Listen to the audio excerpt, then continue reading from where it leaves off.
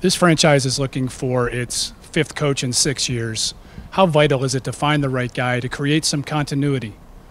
I think in terms of the amount of coaches we've had, each coach was the right coach for that time period, and I think it's the same thing now. And we do want stability. I will say about Larry Drew. He's been here for 5 years, so he was part of the continuity of it. Yes, he was a new head coach, but he had been here.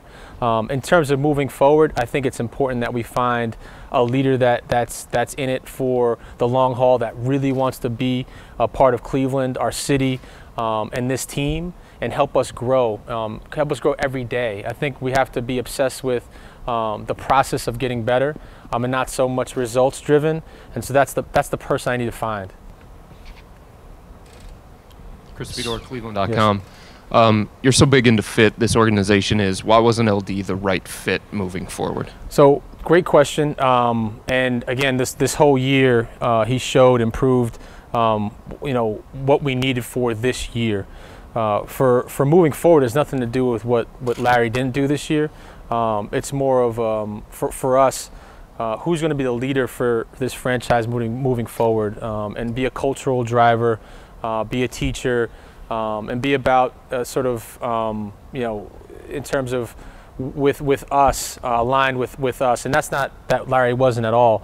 I think for us moving into the future in this era of Cavaliers basketball, it's important that we find, like you said, the right fit for that. And so I'm excited to start that process. With the roster that you have right now, player development, I'm assuming, is going to be the #1 focus in finding a coach. Absolutely, and so great point about player development being key.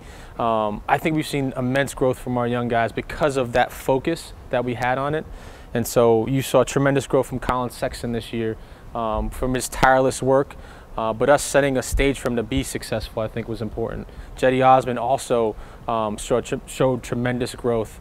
I think he jumped in points per game second in the league to Siakam. You saw Larry Nance Jr. have career highs across the board: points, rebounds, assists, steals, three-point percentage. So us setting that stage for the guys is a huge deal to me, and then putting it together. But that's going to be a big part of who we bring in. That's going to be a big part of what they do. That's how we're going to grow this thing. What is it to you that you had a previous relationship with somebody to bring in potentially for this job? Not really. We're going to get to know these candidates, and it's a wide net. We're going to sit down with my front office now and sort of go over the list of names and sort of try to narrow it down some. But we have a bunch of different boxes that we're going to look at, and that doesn't have to be a prerequisite. I know you said the job's attractive. You guys have a lot going for you. If you guys were to win the lottery, I think a lot of people would think this job's a lot more attractive. Does that factor into the timetable at all? No, it doesn't. I think on its own merits, I think we have tremendous resources. We are positioned really well for the future. We are going to draft a high-impact player regardless of where the ping pong balls land.